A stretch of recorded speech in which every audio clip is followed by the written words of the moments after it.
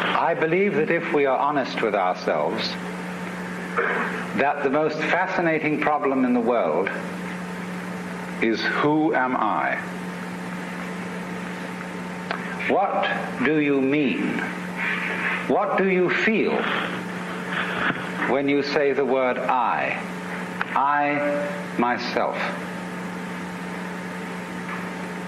I don't think there can be any more fascinating preoccupation than that, because it's so mysterious, it's so elusive.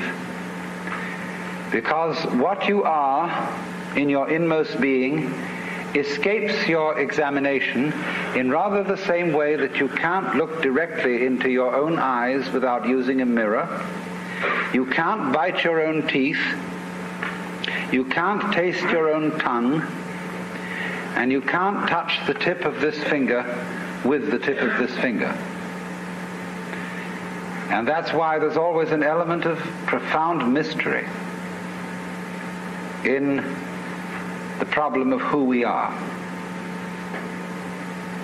This problem has fascinated me for many years, and I've made many inquiries. What do you mean by the word I? And there is a certain consensus about this, a certain agreement. Most of us feel I, ego, myself, my source of consciousness, to be a center of awareness and of a source of action that resides in the middle of a bag of skin. He's absolutely out of his mind. And he's out of his mind because he doesn't realize that the external world is his body. When he realizes that, he'll get his mind back.